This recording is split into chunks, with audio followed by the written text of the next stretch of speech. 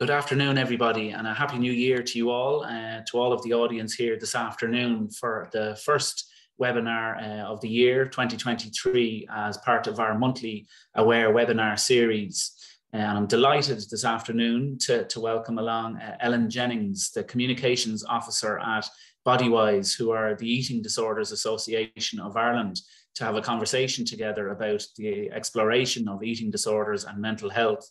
So before we get into the conversation together this afternoon, I'd just like to, first of all, welcome you along and invite you to get yourself settled into the space that you're in and to take your time to kind of tune in and enjoy the conversation that we're going to have. And in saying that, I'm very conscious of the subject matter as well. So if you're triggered or impacted by the subject matter this afternoon, the first port of call we always recommend to people is to reach out to someone of support in their life, whether that's in their personal life or to a GP, you know, and also obviously we'll be talking about Bodywhys as an organization. So that might be an organization for you to tune into if you felt as though it was suitable or helpful to you. You know, we always encourage people at Aware to reach out to help, you know, to improve their situation if they're experiencing difficulties with whatever the situation is. So I'm delighted, as I say, you know, to introduce Ellen and just to invite you into the conversation now, Ellen, and tell us a little bit about your role at Bodywhys and also maybe a little bit about what Bodywhys does. Hi, Stephen. Thanks so much for having me on. We're delighted to be here to be able to share some information around eating disorders and mental health. As you said, I work for Bodywhys, so we're the national voluntary organisation that support people affected by eating disorders and their families. So we provide a range of different support services, and we do webinars like this, we do talks in schools. It's important, I suppose, to say that people don't need a diagnosis to avail of our support services, so they're welcome to get in touch even if they just want to, you know, start a conversation, talk things through, if they're concerned about someone they know, or if they're concerned about something themselves, they're very welcome to use our support services, and we can talk through what the next steps might be for the person. You've already acknowledged, I suppose, that what we're discussing is a sensitive topic to talk about, and it's very complex. So, you know, our support services are available at any time if you want to talk through anything that we discussed today.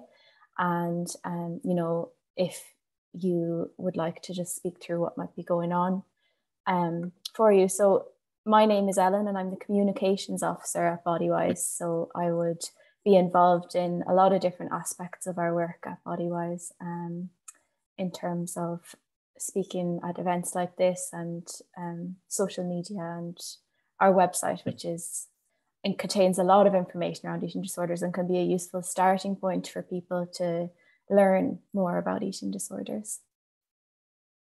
And what do you think that we need to, you know, if I was to start a bit more broadly, you know, what do you think we need at a societal level to think about in terms of disordered eating, you know, and as you said in our previous conversation, you know, the continuum or the trajectory, you know, the movement between disordered or unhealthy eating, if that's the right way of putting it, you know, and an eating disorder. So societally, you know, what comes to mind that is, you know, helpful to think about and for us to talk about today? Yeah, so I suppose there can be quite a few misunderstandings around what an eating disorder actually is. And it's important to keep in mind that an eating disorder is a very serious and complex mental health condition. You know, it's not just about the food, it's not just about the person's body or the behaviors that you see on the outside. They're often a symptom of what's really going on for the person underneath. So at Bodywhys, we think of an eating disorder as a coping mechanism for the person for dealing with difficult things in their life that might feel outside of their control. The eating disorder offers a false sense of control over these difficult feelings, and they're very complex. You know, there's no one cause of an eating disorder. There are multiple different aspects, and they can affect multiple different aspects of a person's life. I think what we often try to keep at the forefront is that recovery is possible from an eating disorder. but we need to address the different aspects of the disorder in order to move towards recovery. Very good. Very good. Thank you, Ellen. And when you say, could you say a little bit more about that idea of a false sense of control? You know, because that was one of the words in doing some preparation and thinking about this webinar that came to mind, because we can all of us can, you know, control what we ingest and take into our mouths, you know, to eat or to drink, you know, and it's a kind of both a conscious and unconscious decision at one sense, but you know, this idea of control, if you could say a little bit more about that, I think that would be helpful. Yeah, so what might be helpful here is to actually look at the different aspects of a life, of the person's life, that the eating disorder can impact. So we will often break it down into the thoughts that the person is experiencing, the behaviors that we see on the outside, the emotions that are underneath for the person, and then of course the physical aspect. So there's no one look of what an eating disorder looks like, and that can be a societal kind of perception as well, is that there's a certain look to an eating disorder, and we know that that's not the case.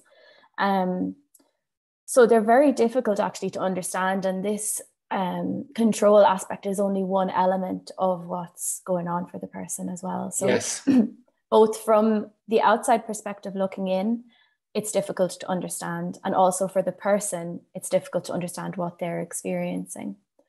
So if we go into the different aspects and we think of the thoughts, first of all, the thinking can become very black and white, all or nothing, extreme type of thinking.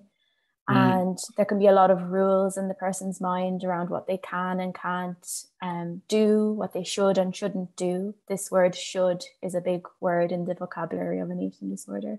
And it's something that we try to move away from as the person moves away from that control that the eating disorder has over them. So when we think of the emotional aspect, that's often at the core of the eating disorder. So that's the feelings that the person is experiencing underneath, and that becomes entangled with these thoughts and behaviors, and the feelings, behaviors and thoughts all interplay together to create this storm in the person's mind, I suppose, or a knot that it's difficult to untangle from each other.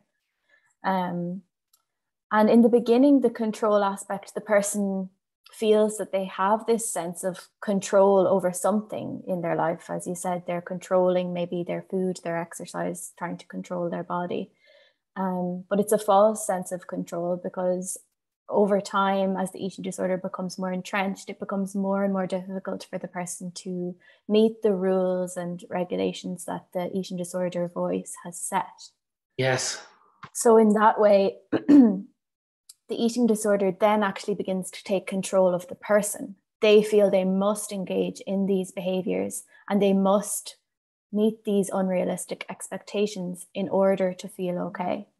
So what starts out as a control mechanism and a coping mechanism to feel okay then becomes they need this to feel okay. And that's where it can get a bit tricky for the person.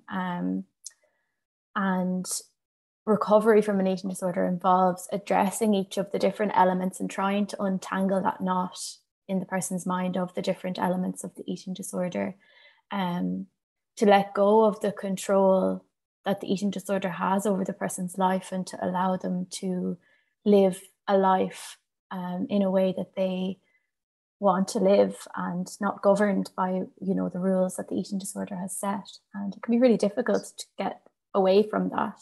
And it takes time. There's ups and downs, but it's possible. It takes time. That's you know, and that message of recovery is very helpful to espouse and to speak out about, Ellen, this afternoon. You know, that people can work through this and come through it, even though it takes time, and not to underestimate the hold that the eating disorder can take on a person, as you say, when it kind of flips into that kind of eating disorder space. You know, it's as though a person controls what they're eating, but then in the continuum, or develops into the disordered eating, takes control of the person, because of that bar keeps going higher, and that unrealistic, because once the bar keeps moving, it's never attainable. It's this idea of something being perfect, or that all or nothing thing you talked about, black or white, and I either meet that or I don't meet it. And if you keep moving the bar, you're never going to meet it. Yeah, I think what you've said there around perfection, that's something that we hear a lot. People want to be perfect at the eating disorder as well. And that's where it can feel like if the eating disorder is no longer, quote unquote, working for them, in terms of they're using it as a coping mechanism, and it's being an effective coping mechanism for the person in terms of serving to numb or distract from certain emotions. And then it becomes too difficult for the person to keep up this unrealistic routine, I suppose, that they have set. It then becomes, they feel that they are failing at it, and there's a sense of shame and guilt that comes along with that. Often people with eating disorders will have kind of an anxious personality type, or perfectionistic personality type. They're often high achievers, so that sense of failing can be really difficult for the person. You mentioned there about disordered eating and an eating disorder, and that existing on a spectrum. And I suppose disordered eating in and of itself can be very difficult for people as well, even in the absence of an eating disorder diagnosis. And oftentimes people can relate to these different disordered behaviors at different points in their life. Maybe they decided to go on a diet at some point in their life, or, you know, they decided to skip a meal or something like that. You know, these are things that the world around us sometimes pushes in terms of diet culture and trying to meet these expectations. And where this kind of slips over into the realm of an eating disorder is where that compulsion aspect comes into it. So it's no longer a choice for the person. They feel that they need to engage in these behaviors, and they must engage in these behaviors in order to feel okay and able to cope. Yes, Ellen. And this idea that should and must have very strong links. I must do this, I should do this. And if I don't do this, I am, you know, X, a bad person, or I am unhealthy, you know. So the thinking becomes wonky and crooked, or as we say at Aware, you know, that unhelpful style of thinking, you know. And I was just thinking, to use that word again, I suppose, about the idea that the bar can't be reached because it keeps changing onwards and in an ongoing way. I think you've described it very helpfully, Ellen, what the pathway or the journey in it can look like for people, you know. Just to tune into that word again, compulsion, you know, it's the idea, I suppose you're saying, is that a person would feel compelled to engage in that disordered eating. Yeah, so when we come back to it as a coping mechanism, that compulsion aspect is where the eating disorder, I suppose, has taken control of the person as opposed to the person feeling in control.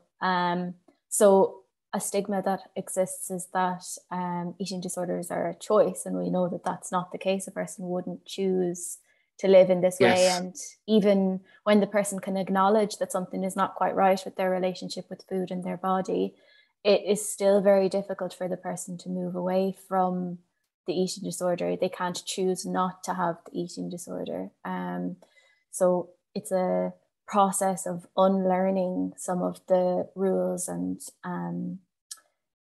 recognizing, I suppose, the emotions, excuse me, that are coming up underneath for the person. So that it's not in isolation. Go on, sorry, Ellen. Yeah. No, you're right. It's not in isolation. I suppose there's a lot of different things going on for the person, and other diagnoses can coexist with the diagnosis of an eating disorder as well. So, you know, when we break it down into the different aspects of the eating disorder, they need to be addressed as entities in themselves as well. So that's why a multidisciplinary team is really important in the treatment of an eating disorder, to look at those different aspects and to break down how that eating disorder is functioning for that person, because no two eating disorders are the same, and how it functions for the person will differ, and the different aspects that the person might need to work on in order to move away from the control that the eating disorder has over them might differ. Very helpful. And just to take a little moment now to share with the audience, to invite you, if you have a question or a comment to make that I could put to Ellen a little bit later on in our conversation this afternoon, please use the Q&A box to enter the question or thought that you have, and we won't be able to have time to get to everything, and yet I'll do my best to field as many questions as possible to Ellen about the subject of eating disorders and mental health. And tuning into that space now, I suppose, Ellen, of eating disorders and mental health, if we were to, obviously here at Aware, we work with people who are experiencing depression, low mood, bipolar disorder, so I suppose if you were to tune in or to share some of your thoughts on the idea of the overlap between depression and eating disorders, what would you say? Yeah, so we know that, I suppose, that depression is one of the most common mental health diagnoses to co-occur with eating disorders. There are many similar features between the two, and people experiencing eating disorder they often find it difficult to talk about their feelings, and they may experience these symptoms of depression as part of their eating disorder. The relationship that they have between each other is very different depending on each individual eating disorder. As I mentioned, everyone's eating disorder is different. So when we think about the two, there are some similar features in terms of that thinking. So there can be that extreme and pervasive negative thinking, that hopelessness, guilt, decreased interest in socializing. These are all common, I suppose, to both. But with an eating disorder, these elements will be centered around control over food and their body, whereas with depression, I suppose they might be more broad. So the two can coexist together. And I suppose when we think of eating disorders existing on a spectrum and disordered eating being something that maybe many people can relate to in terms of experiencing it at some point in their life, people can experience stages in their life of feeling low or feeling down, but they might not necessarily have a clinical diagnosis of depression. So the two exist kind of in that way, and there's a bi-directional relationship between the two in terms of sometimes the clinical depression can exist before the eating disorder, and in this case it can prevent and be a barrier towards recovery with an eating disorder. So that needs to be addressed as a separate entity. I understand. Yes. Whereas if the depression is part of the eating disorder in terms of, I suppose, maybe if we think about how that might show up for the person. So the person uses the eating disorder as a coping mechanism, and that can help them to feel okay. And then when the eating disorder no longer works for them as this coping mechanism, those feelings of low mood and depression can often be a part of that cycle. And oftentimes when a person is in the height of their eating disorder and the eating disorder is working for them, quote unquote, they won't experience these low moods because it is functioning as the coping mechanism for them during that time. So it can be difficult to... Yeah, that's what makes it kind of confusing or a bit paradoxical, I suppose, in a way, that something, around disordered eating as a coping mechanism is seen internally by the person as something that is working for them or is, paying off. There's a payoff. Yeah.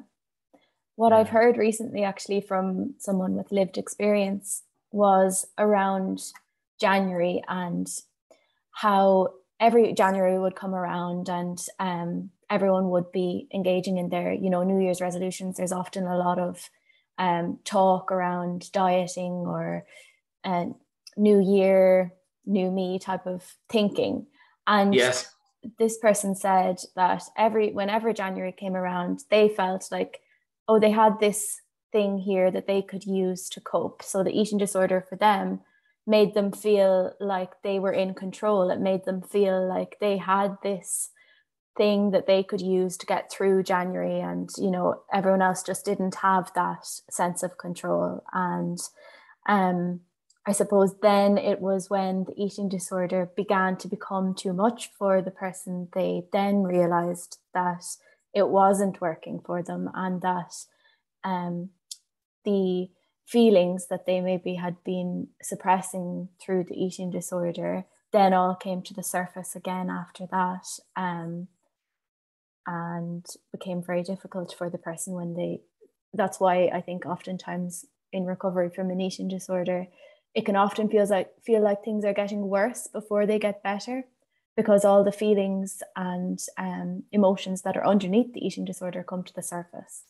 Yeah, and having to deal with them is very painful and powerful, and yet trying to hold on to the hope that that idea of recovery, and it's not about being blasé, because you've mentioned a little bit earlier that there are ups and downs or lapses back into the behaviors around an eating disorder, but then, you know, that kind of one step forward, one to the side, one back, and everyone's journey through it is different, of course, because we're all unique individuals.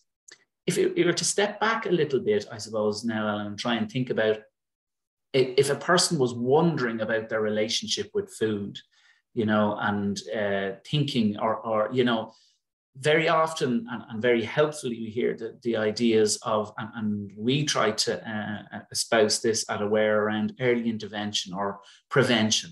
So how would you kind of typically see if a person, you know, because at the broad range of where everyone is in their relationship, because we all, every person has a relationship with food, bar none, because we need it to fuel ourselves. So, and to survive. So how would a person come to know that their eating was becoming, maybe if I was to say, problematic or different to how it was normally? I know you've referenced the time of the year, and that might be prevalent, you know, after, you know, the societal idea of excess in December, and then January, it can be a little bit kind of self-flagellation, I suppose, and punishing. And I have to, you know, and you see it in relation to, which is another substance, you know, the drinking of alcohol, you know, excess perhaps in December, and then dry January, which is, there's a lot of messaging in society around that.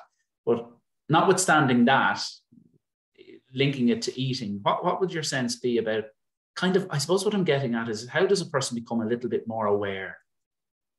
Or how do we all? Yeah. So I suppose I mentioned around disordered eating and different elements that a lot of people can probably relate to, and how that can slip over into an eating disorder. So I suppose what I'm taking from what you said is kind of, when can a person acknowledge that something is... Sorry, there's an echo on my side here. I don't know. No, it's okay. Is it okay on your side? It's okay on my side, yeah. Okay. That something's not quite right for them, I suppose. When is that point, or what different flags kind of come up that they can exactly, Ellen, not that's quite it. Right? Yes, that's it. Okay. So I suppose when we come to the different elements of how an eating disorder functions, so there's firstly that thinking element. So oftentimes the person will become, you know, preoccupied with thoughts about food and a need to control their body shape and size in some way. So we often hear that the thinking, that can take up a lot of the thinking capacity in the person's mind, that those thoughts around food and exercise and rules in the person's mind can start to become more and more. The person might have a distorted body image. They may view themselves to be a certain way when in reality they may not actually appear that way.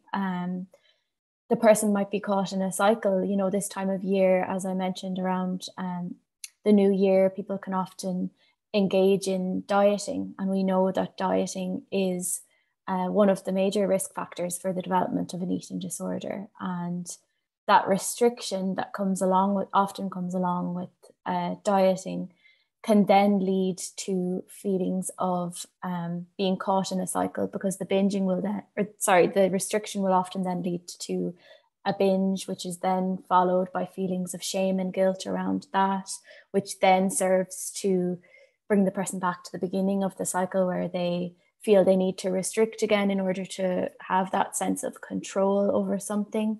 And then it the cycle continues. So it can be really difficult for the person in that way. Other things, I suppose, that come up on our services in terms of things to be aware of around disordered eating is a change in mood. So that emotional element, the person may get stressed very easily. They may have a difficulty coping with a change in routine. They may have very regimented routine around what they're going to do each day. And if plans change, it can be really difficult for the person. So a marked change in personality is a big part of that. And then in terms of the physical side of things, I suppose lacking in energy, menstrual issues can be a symptom of that disordered eating. Feeling the cold a lot is something else that comes up, digestive issues, and then a marked change in weight over a period of time. So that's not necessarily in one direction or another. It's just that weight change over a period of time. So there can be a lot of different signs and symptoms for a person around when things are becoming a little bit more than just that quote unquote my sense normal. of what might happen for a person is that things can develop very quickly, perhaps. And this word shame is so important to use, I think, Ellen, in that it's a very, it becomes very secretive, or the idea that reaching out for support around it, this coming back to early intervention. And when you feel that sense, because linked with control is power, I suppose. So the power that the eating disorder takes over the person, perhaps, but the power that the person feels around controlling that as a coping mechanism, and the shame linked with that, they're very potent or powerful forces, I suppose, that leads to this developmental trajectory for an eating disorder. Yeah, and I think oftentimes some of the disordered eating behaviors can be normalized in society as well, which, right, the person then can't recognize, I suppose, that what they're doing isn't helpful for them. Someone who is unwell might not recognize that some public health messaging might not apply to them, because oftentimes it can be kind of a blanket message that everyone should be, exercising this amount, everyone should be eating in this way. And for someone who's unwell, they can take that very specifically and literally to them. And in terms of acknowledging that something's not quite right, this can be a really difficult step for people, whether they're able to recognize that within themselves or people around them are concerned about them. Because recognizing it, I suppose, brings to the surface that, maybe something isn't right here. Maybe what I mentioned earlier about when the control element of it and the coping mechanism is working for the person, they might not recognize that something is not quite right. And it can be really, really difficult to open up about feelings like this, especially when it's confusing to yourself as well, And what do you do to encourage people to open up? Like what kind of, I suppose you encourage them to open up, but what kind of ideas do you have at Bodywhys for people with disordered eating to open up? Yeah, so I suppose the first step is that opening up the conversation piece. So we might get a message from someone who is a little bit concerned, but they don't really know what's going on. So that making that initial contact can actually be one of the most difficult steps, because the person often doesn't know what to say. They don't know how to open up the conversation. They mightn't have said it to anyone before or acknowledged it to themselves. And sending that email or sending that message can be making things seem quite real for the person. So I think once something that's important for people to be aware of is that they can just send a message to talk things through. They don't need a diagnosis, I suppose, to avail of our support services. It might be that they open up to us, and then from there we talk things through what the next steps might be for the person when they feel ready. We'll always say everything, all the information that we offer. The person doesn't need to engage with any of this. It's just information, because sometimes it can be very overwhelming to get a lot of information at once. So opening up that conversation is that first step, and talking through the feelings that are going on for the person as opposed to the behaviors. Yes.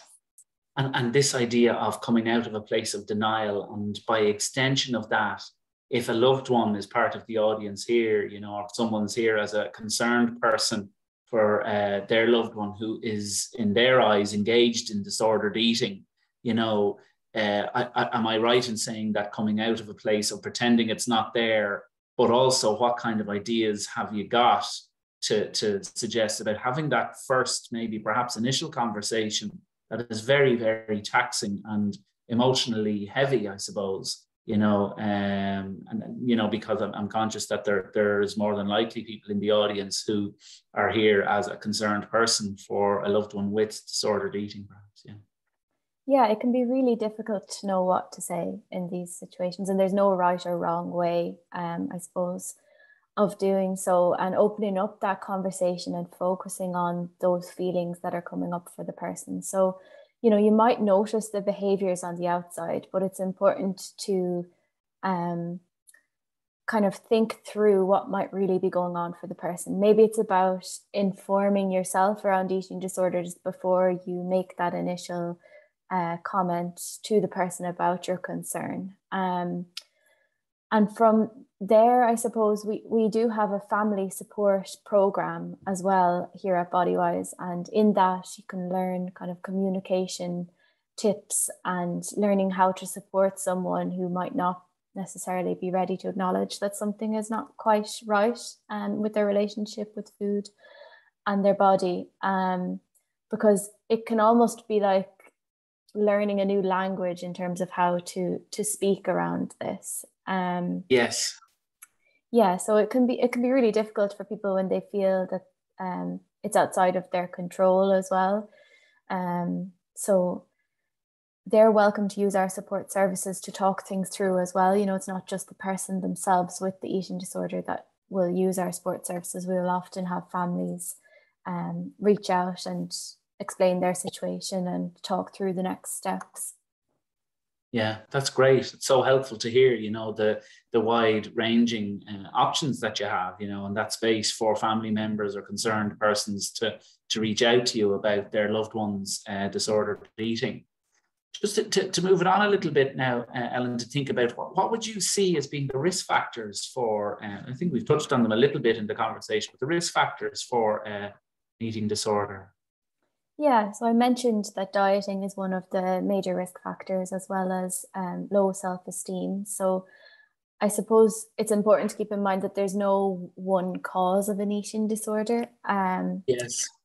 So there are a number of risk factors, both internal to the person and external to the person, that play a role. And when we think of how complex the eating disorder is and the different elements of a person's life that the eating disorder can impact on, the risk factors are equally complex and equally diverse. There's a huge range of different factors that can play a role. So when we think of some specifics, it might be things internal to the person, such as genetics. There are certain genetics that predispose a person to coping in this way, I suppose. The person might have a tendency towards all or nothing thinking, an anxious personality type, or perfectionism. Oftentimes the person will be very sensitive to other people's emotions as well. And low self-esteem can be a risk factor. And then the world around us plays a role, things that are external to the person. So things in the person's life, such as social media, the media, different family situations, and the environment that the person finds themselves in, all can play a role. When we think of social media for people with eating disorders, it can be a difficult space in terms of body image and these unrealistic ideals that are perpetuated, but also it can be a positive space in terms of people's recovery. They can find a sense of community within that recovery space. So there's pros and cons, I suppose, to it, but the takeaway here is that eating disorders are very complex and there's no one cause. Indeed. Yeah, that's very helpful to say. That's very helpful. And in terms, I suppose, of treatment and recovery, you know, what kind of messages do you deliver and put out there at Bodywhys in relation to that, around treatment and recovery? Obviously, you've spoken about that around recovery being possible and that very hopeful message, which is so important. Yeah, so treatment from an eating disorder involves addressing the different aspects of the eating disorder and how they show up for the person. The first step, so once the person has acknowledged that something might not be quite right with their relationship with food and their body, maybe they've reached out to our services or they've opened up to someone that they trust. The next step would often be to visit the GP. So the GP would look after kind of the physical aspect that the eating disorder can bring to the surface. And from there, they can refer on to a multidisciplinary team who would look after the other elements. So the thinking aspects, the emotional aspects. So the person might be referred on to a psychotherapist. And then in terms of the behaviors and the physical aspect then would be looked after by the GP, and maybe a dietitian might come on board to look at some of the relationship with food aspect. So it's a multidisciplinary team is really important to look after all the different aspects of the eating disorder. And then moving towards recovery, you know, it can be a long process. It can have lots of ups and downs along the way, and lapses and relapses, and they can often be a part of the recovery. A way I've heard it described is if we imagine the tide coming in and, you know, the waves go in and out as the tide comes in, we can imagine recovery in the same way, in that there will be ups and downs and in and outs along the way, but the tide is making it to the shore in the process of this. So seeing the bigger picture in terms of how far you've come in your recovery, trying to be self-compassionate and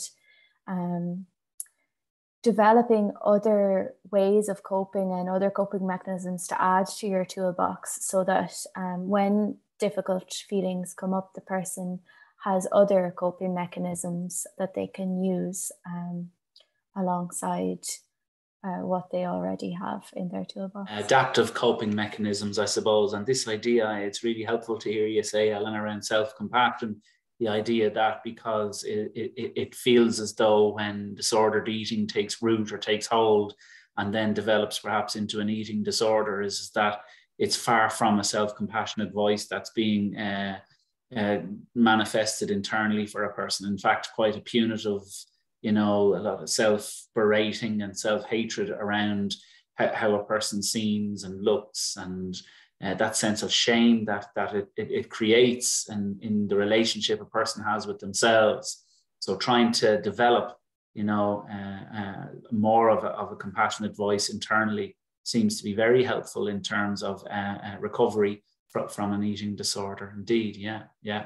Yeah, when you speak about that internal dialogue and that internal voice, that's a huge part of the eating disorder. We often refer to it as the eating disorder voice. And this isn't like an auditory hallucination, but rather, as you said, that internal critic, you know, it has a lot of rules and expectations, and it can be very loud in the person's mind. Part of recovery is amplifying the more rational side of the person's mind and creating some distance between themselves and this internal critic. And oftentimes we can hear that people maybe put a name on this internal critic or refer to it as it, to create that distance between the person themselves and the eating disorder voice. And that can be helpful for family members as well, so that, you know, the sense of shame or blame around this eating disorder is directed at the eating disorder voice and that aspect, as opposed to the person themselves. Because when the eating disorder is controlling the person as opposed to the other way around, they don't have control over what that eating disorder is saying they must do. So that can be helpful in terms of recovery as well. Very good, Separating very out. helpful. Separate it out, yeah. This word must again and should. Yeah. And there is quite a level of toxicity to do with those two words because they're very punitive and self-punitive, that we should do or must do. And, it feels helpful that you've used that language again. And just to field a couple of questions now that have come in from the audience this afternoon, and just wondering, Ellen, about the incidence or percentage of eating disorders in men, to the best of your knowledge, or maybe from some research that you've done. Yeah, so this is something that we're bringing more and more light to, I suppose, because we know that eating disorders exist they can happen in any person of any gender, race, ethnicity. It's not something that discriminates. And when we think about men, there's a stigma that has existed historically that eating disorders are a female illness, and we know that's not the case. So this, coupled with the difficulties for men, I suppose, in speaking out about having a mental health condition, can make it very difficult for people to speak out about experiencing an eating disorder. And I think for men as well, it can show up maybe in a little bit of a different way, or it can show up in a similar way as well. So in terms of statistics around eating disorders, it can be really difficult to get accurate statistics because of the nature of the condition, the secrecy that can go along with it, and the difficulty in getting a diagnosis around that because of the stigma that may have existed. So historically, it was 1 in 10 was the figure for men, but we believe that it is much more than that, actually, because of this difficulty in getting accurate statistics and what we would see on our own services as well, and more men opening up about their experience with an eating disorder. When I talk about the differences between the two, sometimes there can be a difference in these body image ideals between male and female, and that can feed into kind of how the eating disorder shows up for the person. There's a few comments from the audience in relation to social media playing a part. Is there anything else that you'd like to say on that, around Instagram or influencers, people who might be selling diet pills, without medical advice, and does that come up in Bodywhys with people who use your services? And then there's a specific point. So that's one point. And then the specific point is made around, about having this idea. Again, the word perfect is in the question or the comment. And, the idea of Instagram and selfies and that, and what advice you might have, on body image linked to maybe people who may be getting dental treatment, or, like that maybe have internalized, perhaps I'm surmising now, that the idea that they don't look well and how that links to eating. I think what might be at play there maybe, and correct me if I'm wrong, is the idea that it's around how a person looks, and that perhaps by controlling eating, the other, it basically the eating disorder or the difficulty with eating isn't in isolation again. Yeah, so when we talk about social media, we'll often talk about that link with body image and how we feel about our body and the comparisons that we can make to people on social media. There's a huge number of images and videos and pictures, and we're exposed to these consistently, on a daily basis. So it's important that our feed is supportive of our mental health as opposed to having a negative impact on our mental health. So, checking in with how you're feeling after being exposed to certain feeds, or in terms of recovery, sometimes people can tailor their feed and unfollow or mute certain accounts that they feel not necessarily be so helpful for them. But, it's not a point of not seeing either, because it's very difficult to avoid this diet culture that's in our world all around us. So in terms of developing a more positive body image and trying to mitigate against the negative impacts that some of this can have, so there's coming back again to self-compassion and Yes. trying to recognize that these images that you see online are often maybe unrealistic. They might be edited. They're a snapshot of a person's day. They're not showing the full picture. And how in reality people's lives might look much different than that. So I suppose that's part of that reframing of what we're seeing, and not taking it really at face value, but really thinking the background of that and trying to see the bigger picture and not see it as that this person's life is perfect, because we know that that's not the case. And how we do that, I suppose, in terms of body image and improving your body image, coming back to body functionality and what your body can do for you, that's not focused on appearance solely, is an important aspect of that. And things like being aware of being preoccupied around our body image and anxiety and shame that can come up around that.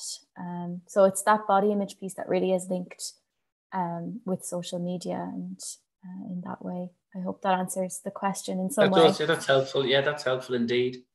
There's an attendee in the audience who's wondering about if you could talk, Ellen, about eating disorders or disordered eating in teenage boys, and body image issues becoming more common, especially around those involved in sport. Yeah, that teenage and adolescent stage in a person's life can be really difficult, because it's a period of change in the person's body. It might be the first time that their body has come kind of into their own focus and focus of people around them. It's also a time, you might be in an environment in a school, or there might be different elements in the person's life that are difficult, such as bullying or weight-related teasing. This weight stigma can be part of what a person experiences in the world around them. So coupled with pressures to meet certain body ideals, this can be a difficult experience for a young person. That link with exercise, again, we know that movement is important for our mental health and our physical health, but it's that relationship to that movement. Does the person feel like they have to engage in a certain exercise regime? Do they feel like they need to go for this exercise a certain amount? Is there a number that they're trying to meet? Is there specifics in terms of that? Do they feel that they must engage in this behavior? That's where it crosses over into a more difficult relationship with exercise. Are they using exercise as a way to change something about their body shape or size? Their relationship with food, are they very strict in the way that they their relationship with food and their body? Yeah. So these are the different elements to kind of look at, and maybe to have a discussion about if you are concerned about someone. And again, not focusing on the behaviors, but rather coming at it from an angle of, look, I've noticed that you don't seem to be feeling yourself, like your mood has been very up and down. I'm wondering how you're feeling, and trying to get at it from that point of view, as opposed to maybe what you're seeing on the surface. Thank you, Ellen. And lastly, do you have any tips on how to tell a loved one that you have an eating disorder, that a person has from the audience has said that? Do you have any idea of how to go about initiating that kind of conversation? Difficult and all, and acknowledging the difficulty of that, Yeah, I suppose, as we mentioned earlier, it can be really difficult to acknowledge that something's not quite right. So taking that first step in speaking about it, what I'm hearing from that person's message is that maybe they have spoken about it or got a diagnosis, but they haven't said it to their family yet. Perhaps that might be the case. Yeah. Yeah, that can be a difficult position to be in, because it's trying to help the family members to understand what an eating disorder is as well.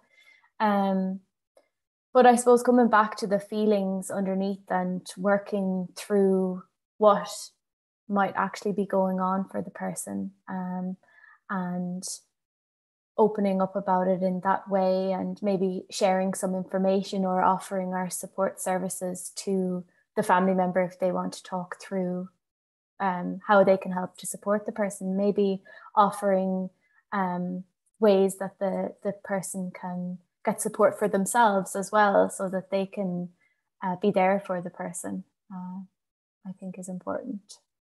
That sounds helpful. Yeah.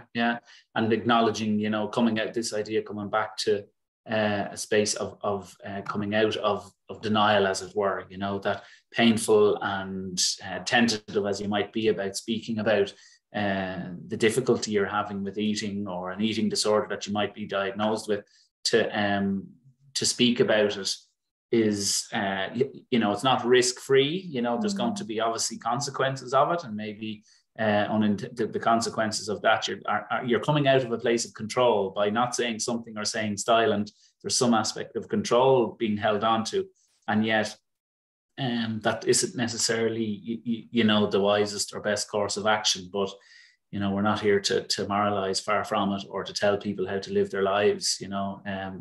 That's not the intention of this discussion, or Bodywhys, I dare say, but certainly not Aware. Yeah, no, I think in terms of talking about what might be going on for the person, our support services, we have support services where people in recovery can come together to talk about experiences that they may have had on that journey in recovery. So it might be a place to ask someone else who has personal experience of opening up to their family, how they found that, and what. Very good. Yeah. Excellent. That might be an idea. That sounds so useful. And just to summarize, maybe what you do. You've said it at the start, Ellen, about what you do at Bodywhys, but just to give us a broad picture, I suppose, of the services that you do offer. You've mentioned them in relation to the family members, or the concerned persons might be, or loved ones, the support there, and you have a support email service, so, and just to give us a synopsis of what you offer or what you do at Bodywhys. Yeah, so we have our website, which has a range of different information, both for the person themselves, for their family, for health professionals. We offer training for health professionals as well around eating disorders. We offer training for teachers. And as I mentioned, our pillar program is for family members, friends, siblings, partners, in learning how they can support someone with an eating disorder. And the next Pillar Family Support Program actually starts on the 19th of January. So that's coming up soon. If anyone wants to sign up for that, we'll have the link below the video. And in terms of for the person themselves, we have our helpline. We have our email support service, which is often referred to as a helpline call in an email, because the person can really just talk over and back through how they're feeling and what might be going on for them. We have online support programs and online support chat groups for young people and for adults. And within the adult support chat group, we have a specific student group. So that's to speak about the experiences that students might have in that transition from second level to third level, and how that can be for a person with an eating disorder. And then we have a men's group as well for people to speak about experiences that might be unique to men with eating disorders. We have a newly set up virtual support group as well, which is over Zoom, and that runs twice monthly as well. So the Bodywhys Connect chat group runs weekly, and the virtual support group, which is video, runs twice monthly. So there's a range of different supports, and I think it can be overwhelming to take everything on board. So if you were to take a first step, and the email alex@bodywhys.ie can be a good place to start, to gather, different resources together in one place. Well, I just want to thank you in sum, for such a wide-ranging, insightful and very stimulating conversation, and just the clarity in which you were able to express, the different things that you do, a greater understanding that I also have now from this conversation, and we all at Aware have, and the audience included in that, of course, too, around eating disorders and the impact, exploring them and the impact of them on one's mental health. So I just want to thank you sincerely for your contribution, Ellen, and to acknowledge that as we finish up the webinar. Thank you, Stephen. It's been a pleasure to be able to speak on the topic, and hopefully someone will find some of the information useful. And please do feel free to reach out if there's anything that we've discussed that you feel you'd like to talk through. You. And with that notice, I suppose, from Ellen, you have the contact details in the audience, and for people watching this webinar back, to reach out to Bodywhys for support if it feels as though it's going to be beneficial to you. And also, we always recommend people to reach out to their GP should they need support for any mental health difficulty. And that includes, I suppose, the aspect of people who are concerned about their eating. Just to say to people who are part of the webinar, we invite you to complete a survey at the end of this webinar, which will allow you to give us feedback as we develop this webinar series for 2023, and also for, if you're not on our mailing list, we invite you to sign up, go onto our website and sign up for our mailing list, which is aware.ie/webinars. It's a webinar newsletter.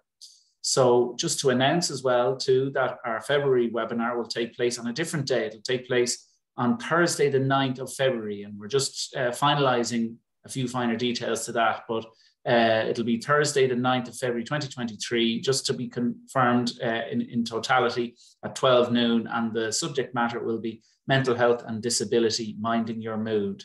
And if you'd like further information about our free support services, our current offering of our free mental health programs, please go to aware.ie. So aware.ie and we're launching our own programs on week beginning Monday, the 23rd of January. So if you're interested in taking part in a relatives and friends program, our Living Well with Bipolar Disorder program, or a Life Skills Adult program, please go onto our website to register for one of our educational programs. And without further ado, just to thank Ellen again, and to thank you all as an audience for your contribution, and to wish you well in the afternoon ahead. Thank you very much.